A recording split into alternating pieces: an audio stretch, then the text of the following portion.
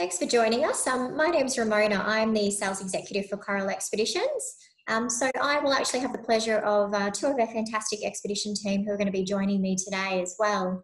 So I've been with the company though for a couple of years now. I'm based in Cairns, so up in tropical North Queensland, where we actually have our office and our home base. So we started out from humble beginnings up here in Cairns or Townsville around 35 years ago. So we've been cruising for around 35 years now. We actually celebrate our 35 years this year. And our main purpose since the beginning has been to take groups of like-minded explorers to all of those little remote parts of the world that most people don't get the opportunity to see.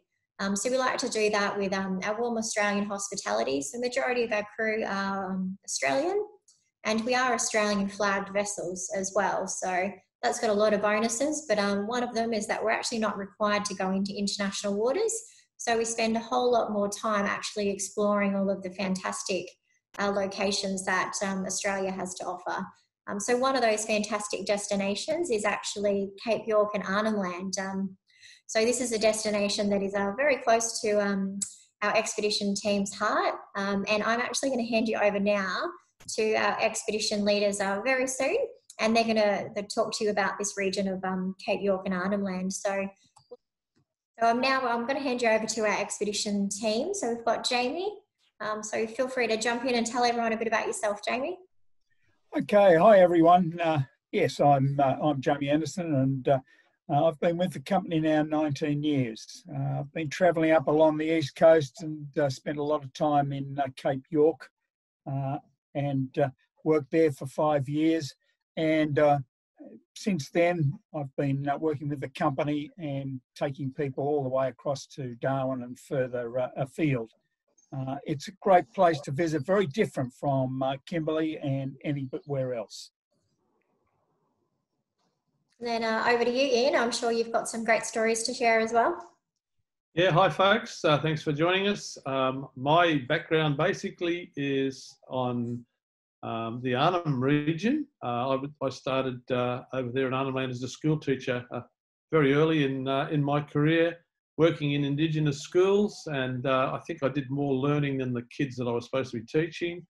And it's a very exciting place. These people have a different world that they live in.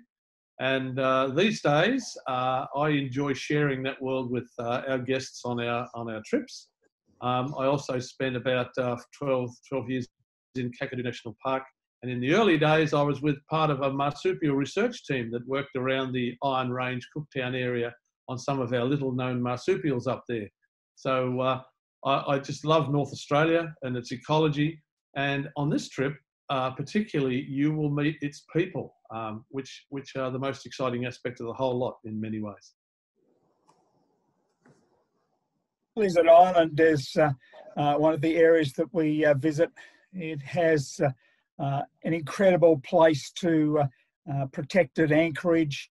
Gives us the ideal opportunity to do some snorkeling in sheltered waters. It gives us a chance to do a dive. It gives us a chance to walk along the landscape. We get magnificent views from places like Cook's Look. A strenuous walk, but certainly well worth it once you get up the top. The snorkeling, as I said, is just brilliant.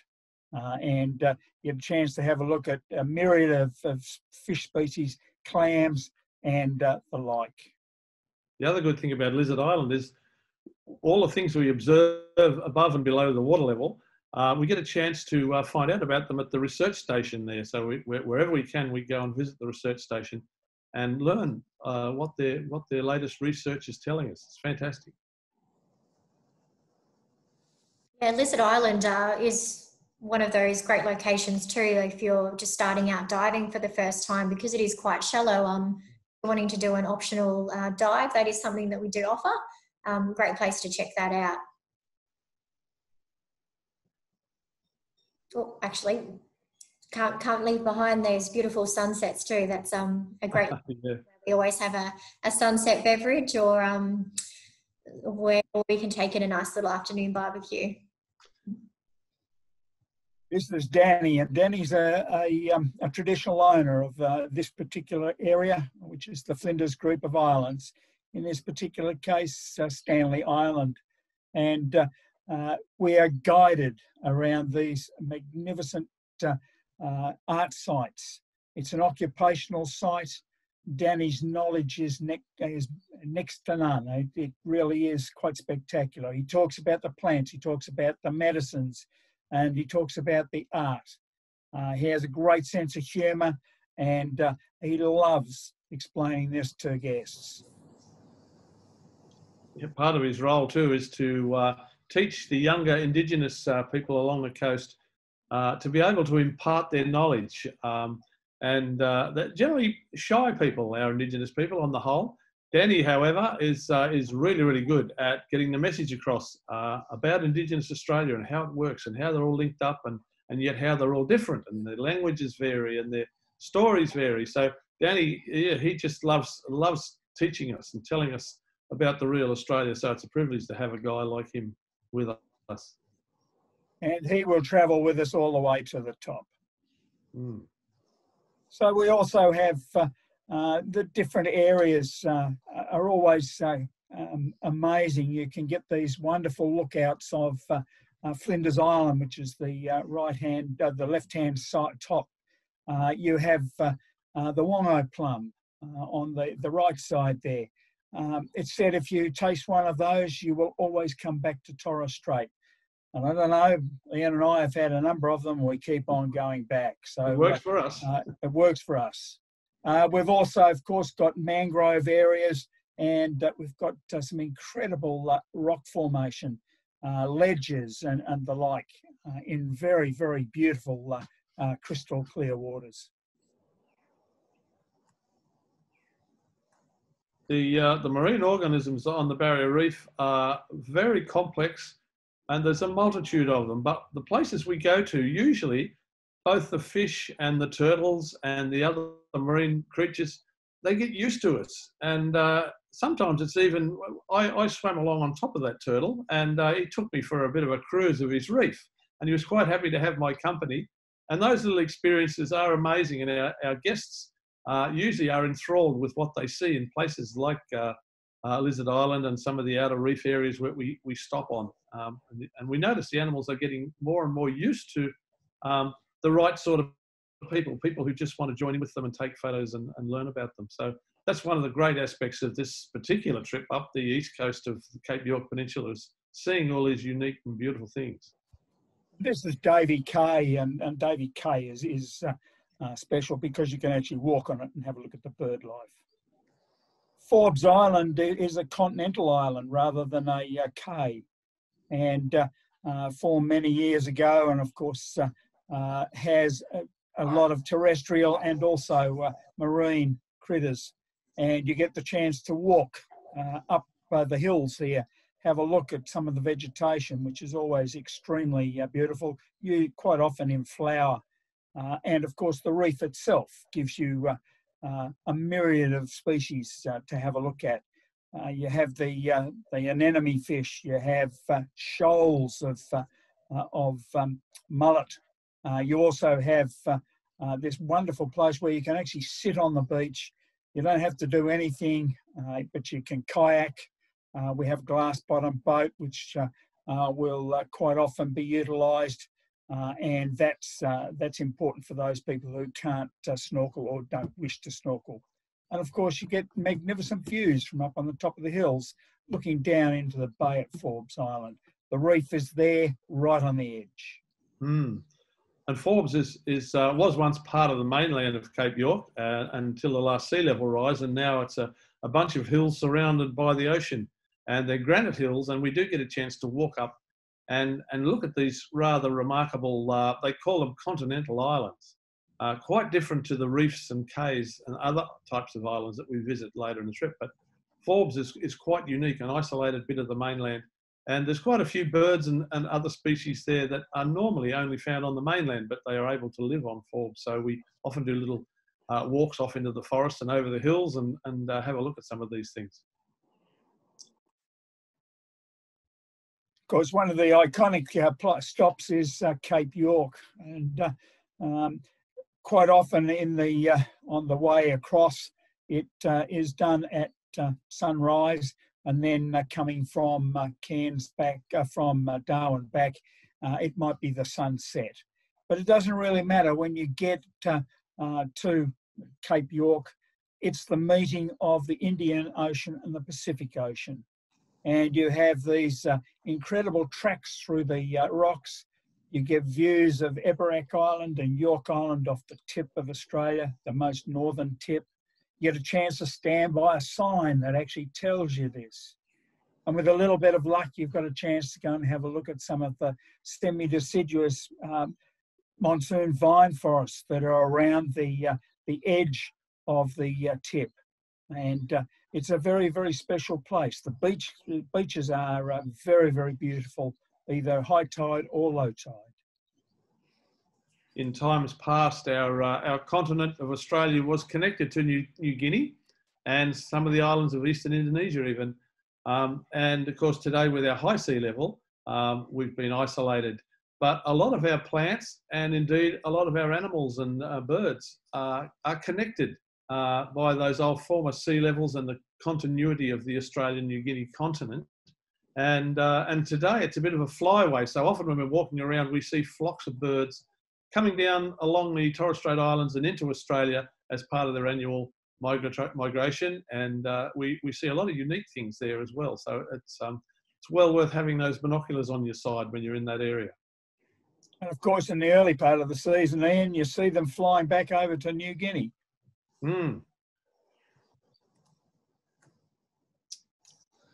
Thursday Island, of course, is part of Torres Strait, and we usually make a stop at Thursday Island. Magic views from up on the top of the hill at the museum, the War Museum, and it's also got a pearling museum there as well.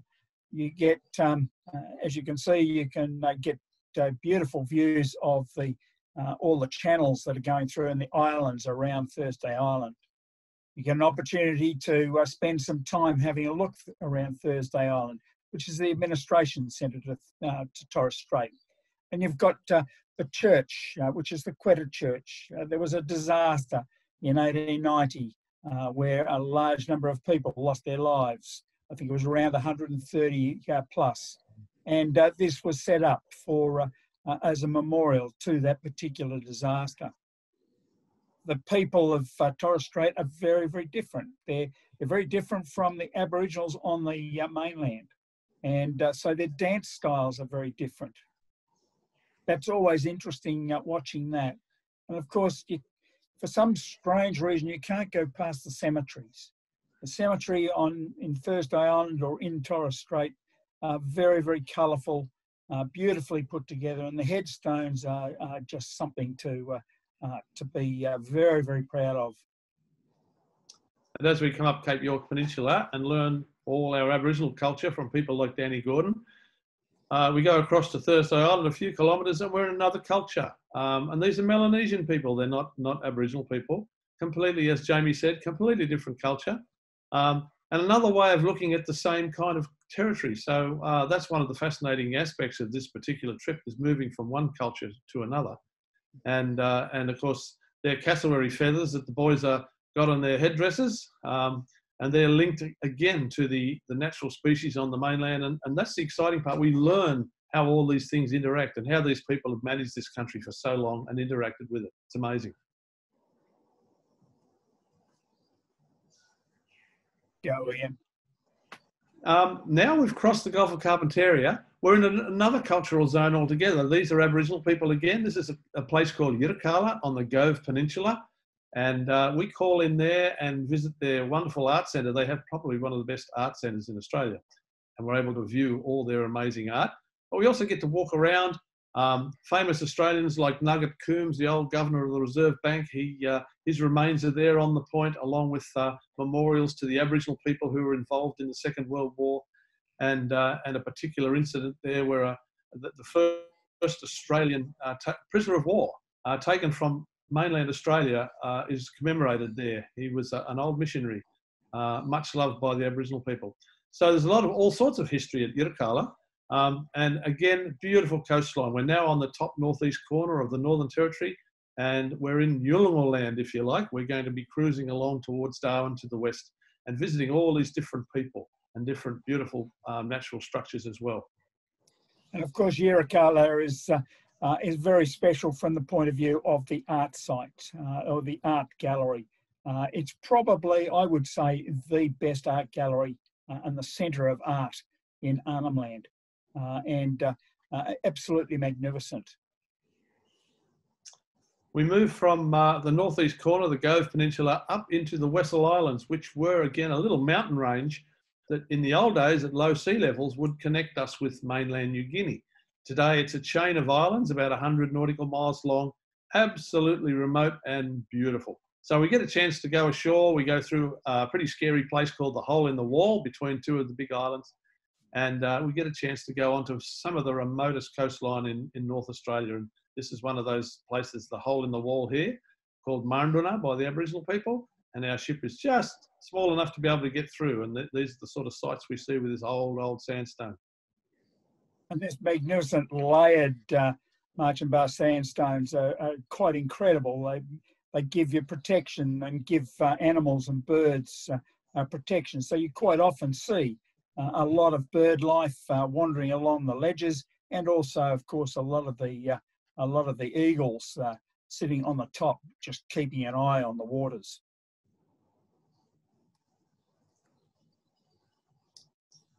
Again, more of our beautiful remote coastlines. This is on Elcho Island now, which is one of the base or mainland islands of the Wessel chain. And there's an Aboriginal community there called Gully-Wintgur. And we get the privilege of going ashore and meeting the Gully-Wintgur gang, and again, looking at their different art styles. Their languages are different even from the ones on the stop before at Yirrkala. Their languages vary enormously, and so do their lifestyles and their cultural attributes. So it becomes apparent as we travel along the top of the Northern Territory that it's not just one race of people, it's a whole lot of different cultures all welded into one big area. So we get a chance to actually meet these people and hear these cultural differences and see how they live their lives. We also, we love going to the art gallery here. There is some very, very special artists who quite often come and explain and give the stories of their art. And there's always a story to the art that they paint. We get the chance to, again, talk with the ladies as they produce these wonderful straw mats, if you like, and made with pandanus and the like. And they show you how the dyeing is done and how it's ground into these wonderful colours. And of course, if we get that opportunity, we take the kids for a bit of a swirl in the Explorer, and they are always excited. We take them out to show them the mother vessel, and they have a lot of fun. You can hear the squeals from miles away.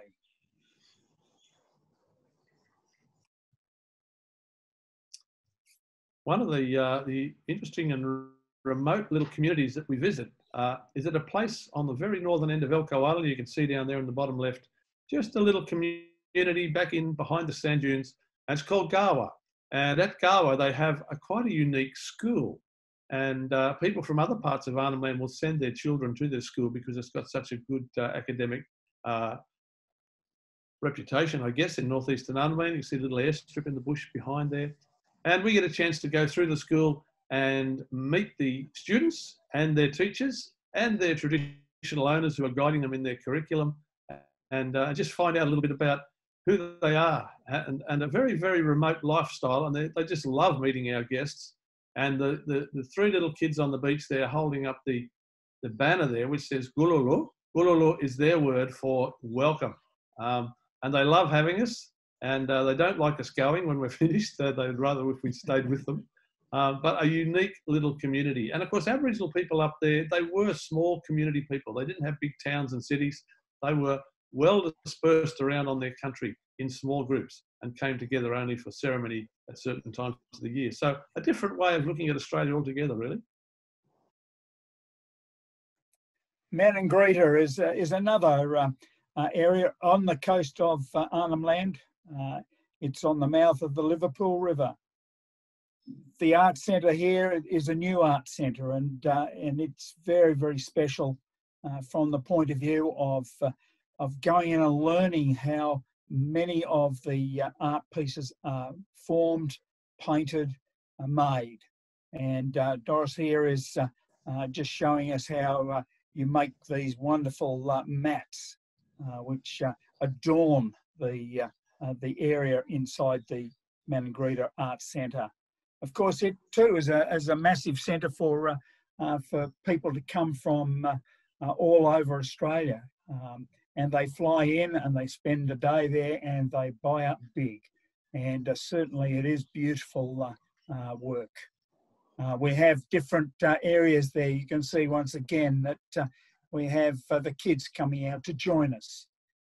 That's always very, very important.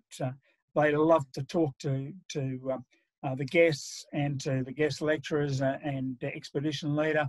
And it's always interesting to try and talk their language, which usually Ian or somebody else has an opportunity to try and teach us. A great experience, I must say. Then there's the early European history.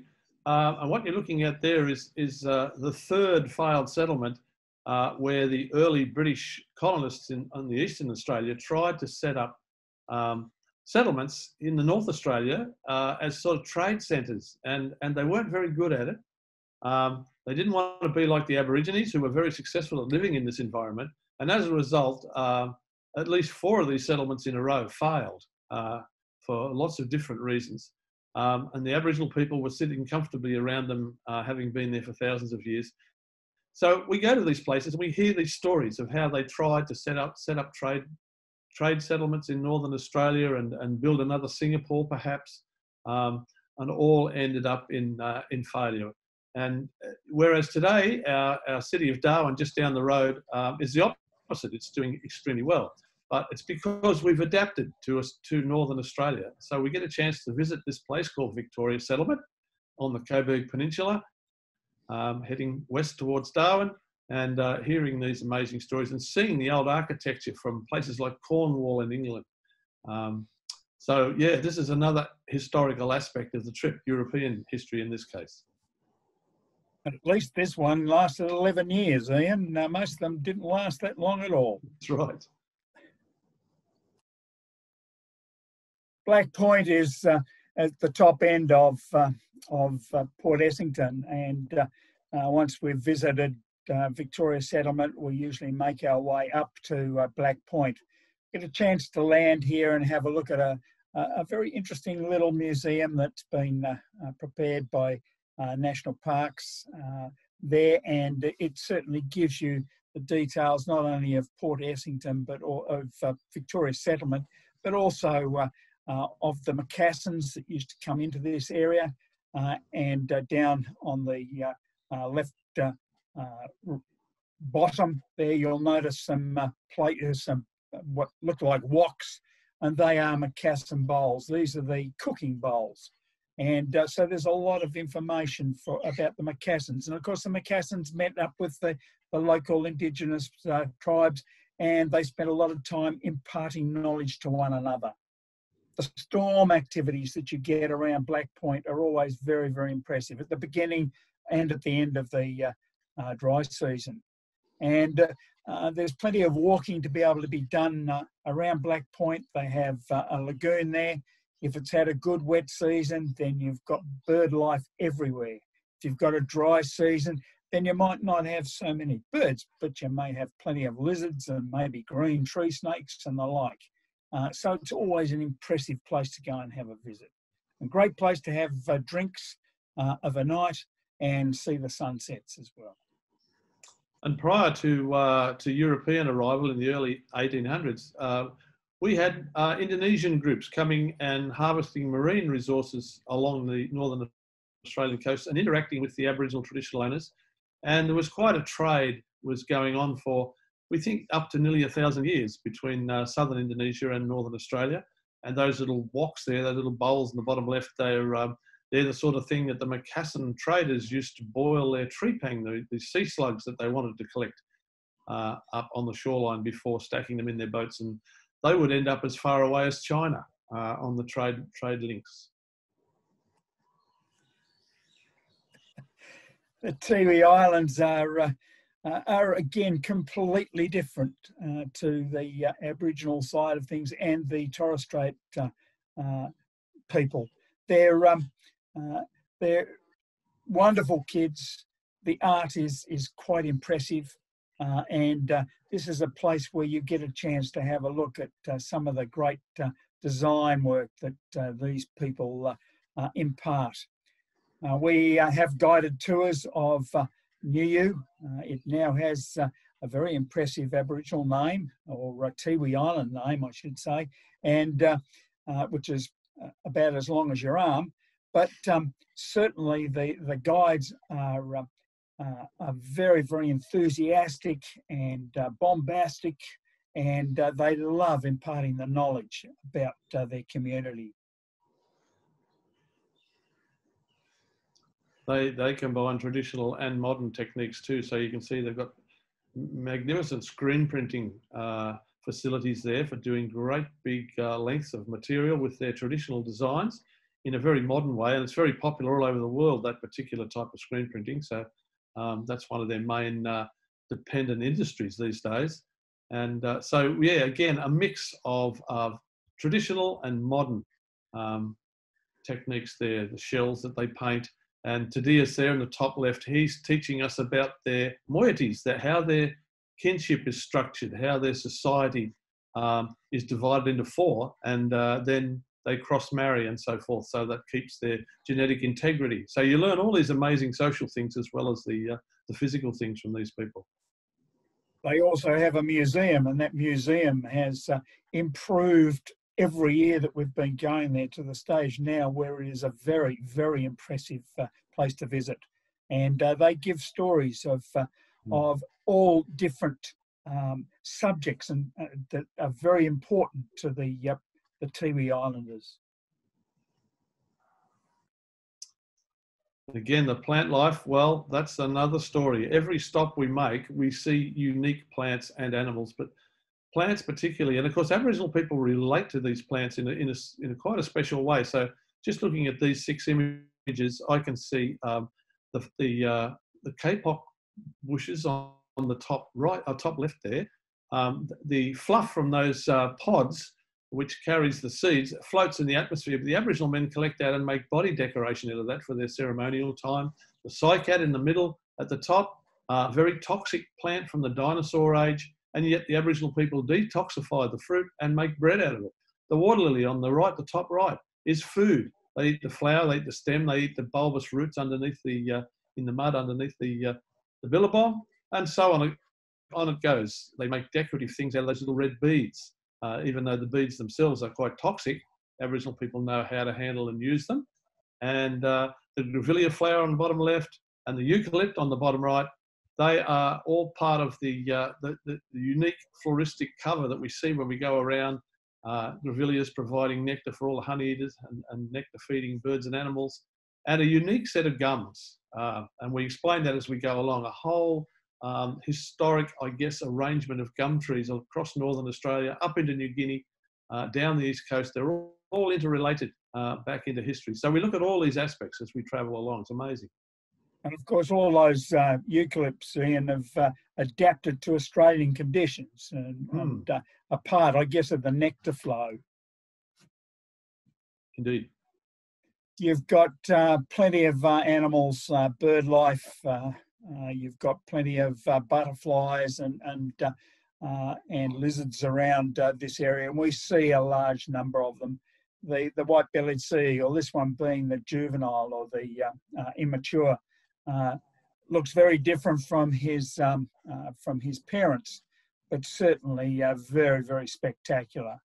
The little sunbird, the olive-breasted sunbird down below, has a magnificent nest and very gregarious in nature, and you'll see these all over the place. The hermit crab, of course, is is one of those things where people see a hermit crab and instantly fall in love with it and want to play with it. And all of a sudden they find that there's not one, but there's millions of them. And they're all crawling over the rocks and the sand at any one time. The butterflies utilise the flowering plants, and they're utilising the nectars. So they're feeding, and so you'll get different butterflies at different times of the year. You get plenty of bird life on the cays and on the islands that Ian and I have been talking about. And so they become very important, and you get up very close to them and are able to have a look at things. And of course, you can't go past the monitor lizards. You get them all over the area. They're different types. This one, I think, is probably from Lizard Island, and it's why it got its name. James Cook actually found a whole heap of these monitors and called it Lizard Island. So whatever you're doing, wherever you are, you keep your eyes peeled, you start to see things. That's right, and I guess that's just part of the onshore experience that we always provide. I mean, as you can hear from Jamie and Ian, you know, there's never a shortage of cultural immersion along the way, and that's one of the things that we do pride ourselves that we do is, you know, it's not just about what you can see along the way, but what you can learn. And, you know, we do love giving back to all of those communities. So, you know, for example, the little kids, you know, absolutely having a ball on all of those expedition vessels and things like that. So, you know, that there is multiple ways that we do give back as well. But yeah, just one of those unique things that we do. We always try and have an afternoon sunset somewhere. So whether it's on a remote sand cay or on one of the beautiful beaches, that's always something that we do try and include. And of course, you've got plenty of opportunities for snorkeling as well. Not to mention your diving. We do include kayaks as well. So on those beautiful stops where we were going up at Forbes Island, for example, you can kayak or even off around Lizard. So there's plenty of opportunities to go through there and learn about the culture along the way. So these vessels here, these are our explorer tenders. So these are actually purpose built by Coral Expeditions. So we find that these are one of the best ways to actually get into all of those unique beaches. And they're hydraulically lowered off one of those platforms from the back of their vessel. So, I mean, I'm sure you'd agree, Jamie and Ian, that these are definitely a godsend when you're out on the water. Oh, my word, they are. They're most important. One of the great things about them is that they're covered. So if it's hot, then at least you've got a bit of shade, at least on one side anyway, and you turn the boat around. You see things all at the same time, so you spin the boat around and everybody gets a chance to have a look at it. And of course, you've got a little marine toilet on board as well, which enables you to utilise that particular feature. It also makes it easy to land on beaches, and that way people can get ashore relatively easy. It also makes it easy on the back of Coral Discoverer in that the Explorer can be lifted out of the water, and so you're never having to get wet feet when you're climbing onto the Explorer itself. That's right. I mean, not only is the experience onshore amazing, but also on board, we've got that really relaxed type of experience. But we do have, you know, all the bells and whistles, so to speak. We've got fantastic food, which is all chef prepared on board. Breakfast, lunch, dinner, morning teas, afternoon teas, you name it. There's never a shortage of food to be had.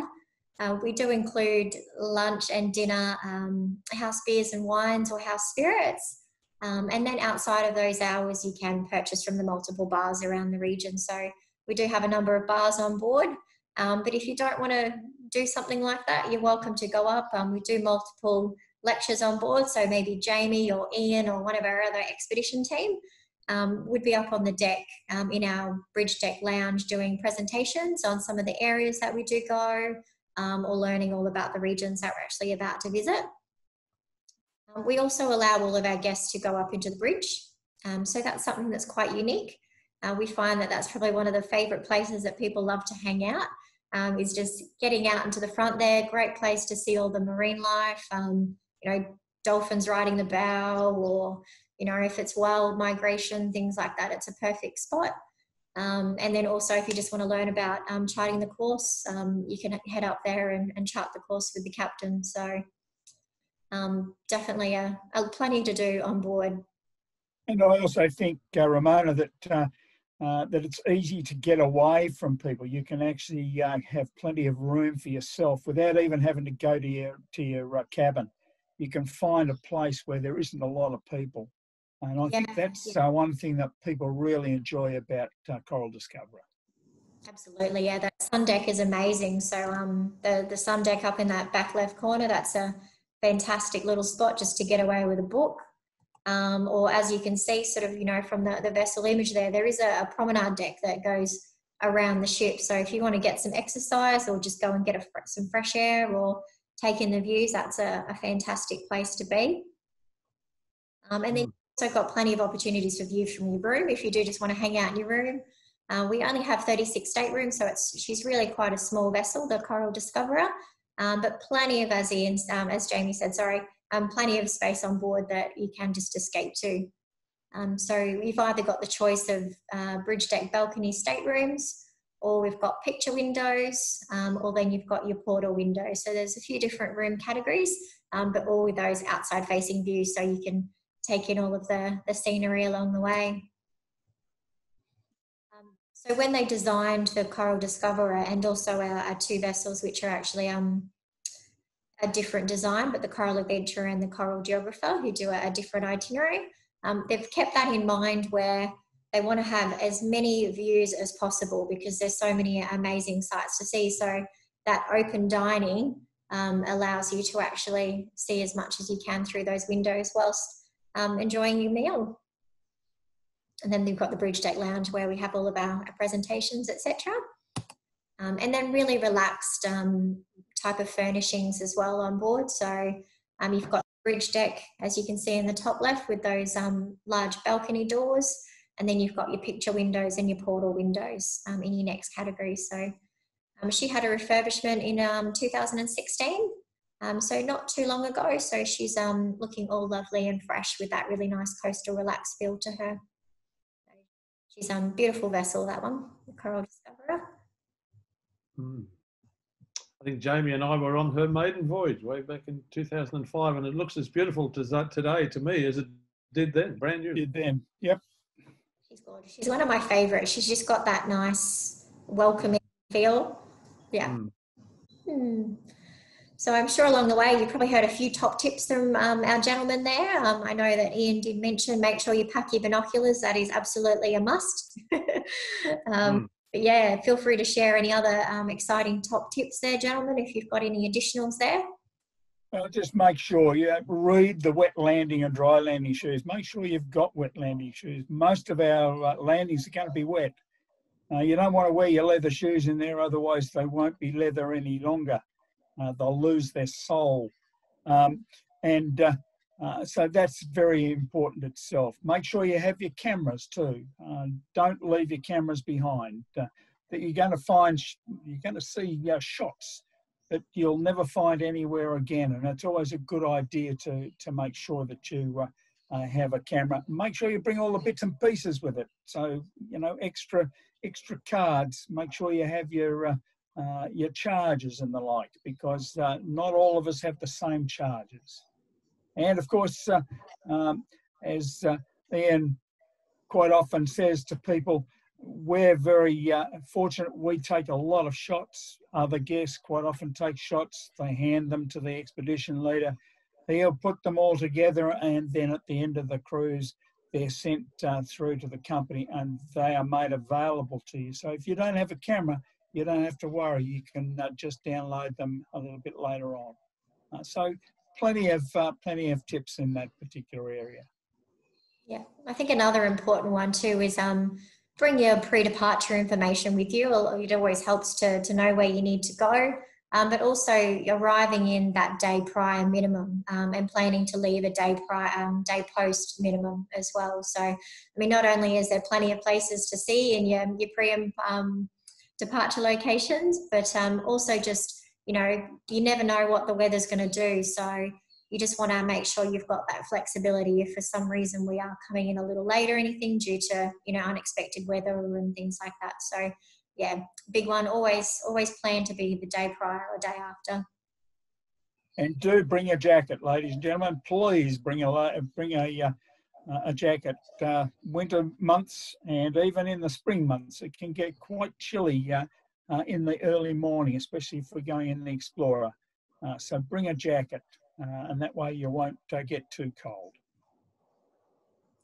Definitely, and always bring that sense of adventure along with you, because there's definitely multiple expeditions to be had. So we do offer a joining discount. So if you are wanting to do sort of more than one of our itineraries, which do a join, which there is a few that you've got the option to do that with. So our Cape York and Arnhem Land can adjoin to a Kimberley.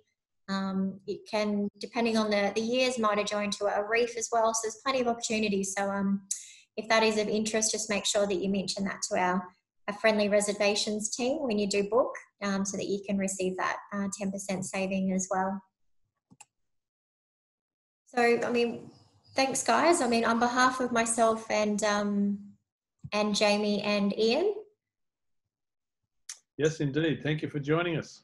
Thank you for joining us, and come and have a good time with us.